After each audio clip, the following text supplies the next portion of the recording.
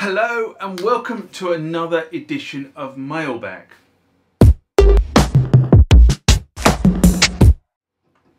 What is Mailbag? Well, Mailbag is a feature of the channel where you guys leave lots of comments on the channel and I attempt to answer those comments, or if I can't answer those comments, I throw it out to you guys who have more knowledge on some of this stuff than I do. So let's get into the first mailbag of this session. Remember, like, comment, subscribe to the channel. Go over to Instagram and follow me there. Go over to Facebook, follow me there. That's where the normal notices are. And consider becoming a Patreon.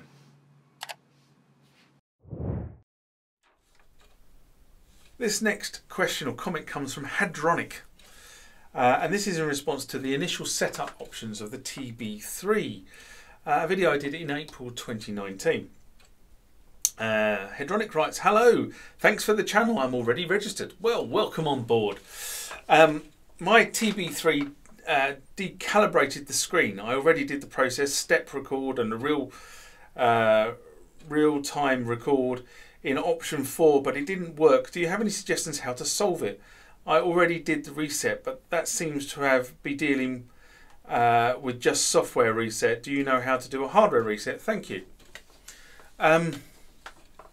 Interesting one. Well, when you say you had selected option 4, did you mean then undertake the 27, I think, steps to recalibrate the screen? It's quite an in-depth process on this particular machine, and if you don't do it correctly, you really just have to go back and start again. If you've already done a factory reset and screen recalibration, then I'm afraid you might find the screen interface is damaged. So something is causing that screen not to recalibrate properly, and you're probably going to find yourself on the route of service tech. To be honest, it simply could be a fact that the connector has dislodged itself. The thing about electronics is, even though you can't see it, actually the molecules are moving, and the reality is that when the molecules move, it slowly starts to dislodge itself. They can get oxidized. Can be all kinds of reasons why the connectors become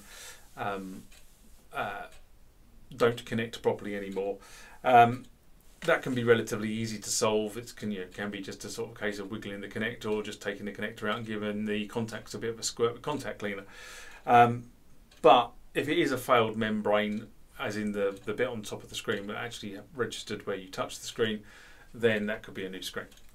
Sorry I can't be of more help, but these things are always difficult to diagnose over a YouTube channel. Unless you've got the thing in front of you, you can sort of go through the diagnostic process. It becomes very difficult.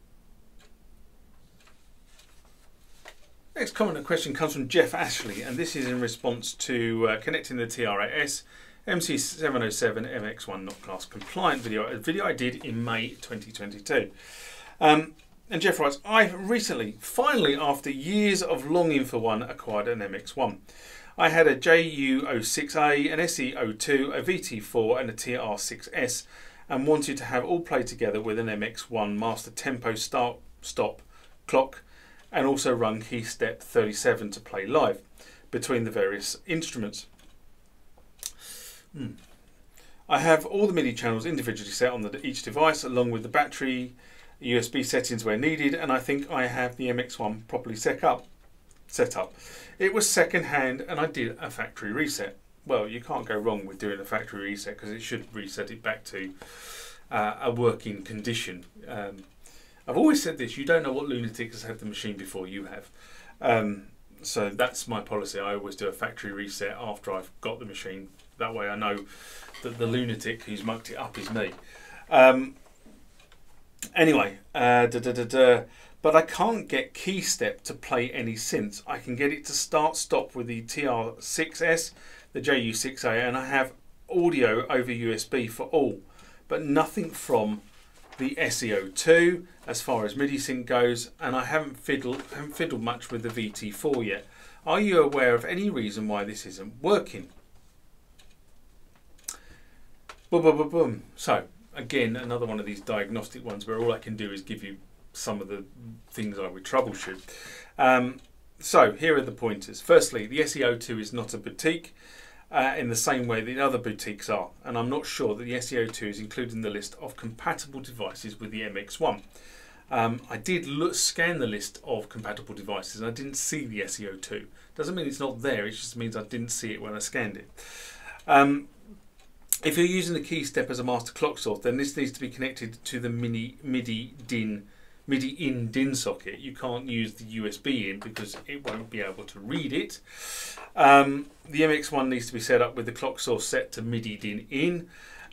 This should ensure the MX-1 is receiving the correct clock source, and the clock source will then be distributed to any device connected to the MX-1, either via USB or through the out MIDI socket. The MX-1 will just move MIDI signals on as they are received by the unit, i.e. a signal received on channel 2 will be transmitted on channel 2.